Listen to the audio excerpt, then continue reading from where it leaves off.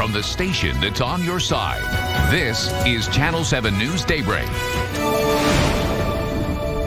6:24 is the time. Welcome back into Daybreak, everybody. It's Wellness Wednesday. And look, the inconsistency in the weather, early allergy season, it's keeping exam rooms busy, including the one that Dr. Devon Ballard runs. So although viruses and allergies are two very different things, they have one thing in common. Neither can be treated with antibiotics. Joining us this morning to keep you healthy is Baptist Health's Dr. Devon Ballard. He's at Sherwood Family Medical Center. Great to see you as always, Dr. Ballard. Yep. This is that time of the year where I'm sure people come in wondering, what do I have, Doc? And look, if they aren't familiar with allergies, and they may really be questioning, what is this that's happening to me right now? And treatment options, antibiotics, not an option, right? No, like a lot of people come in and say, I have bronchitis or a sinus infection, but symptoms have been going on for 3 or 4 weeks. Intermittent cough, congestion, sneezing, nasal congestion, ear pressure, a lot of it's allergies. And it's not the small thing. Like Little Rock's literally one of the top 20 perennial allergy cities in the U.S. They actually measure the parts per million of the allergens in the air, and you can't get away from it. So literally, if you look at your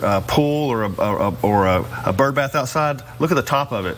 There's like thousands of small little pollen balls on top, and after a while, it'll start floating to the bottom, and you'll see it's literally pollen is everywhere. If you see it rain, like after today, watch the drains after 2 or 3 days after it dries. It'll be all yellow, and the yellow stain is from all the pollen from the air getting and traveling down. So you're breathing it in. You're outside in the car. If you're at a baseball game like we were talking about, and people with convertibles, look at their cars after a few hours outside, see how much pollen's in their car, get a white glove and wipe it, see what happens. It's significant. And similar, we talk about antibiotics. Everyone wants to take them because they think they're the cure-all, right? It's same thing you tell people with colds and viruses, right? Antibiotics something you got to go through. Yeah, not the key. So usually you want to treat with an antihistamine of sorts, a nasal steroid. There's Flonase, Nasonex. There's prescription ones over the counter. You got Zyrtec, Allegra, Xyzal. Antihistamine and nasal steroids are the first line of treatment. And then if we truly get a flu or a strep, it presents differently. I mean, the classic flu is I feel good Monday, and Tuesday morning I woke up, I got a fever 102, achy like I got ran over. Maybe get a flu test. Maybe need to get a COVID test. Strep, acute onset of sore throat.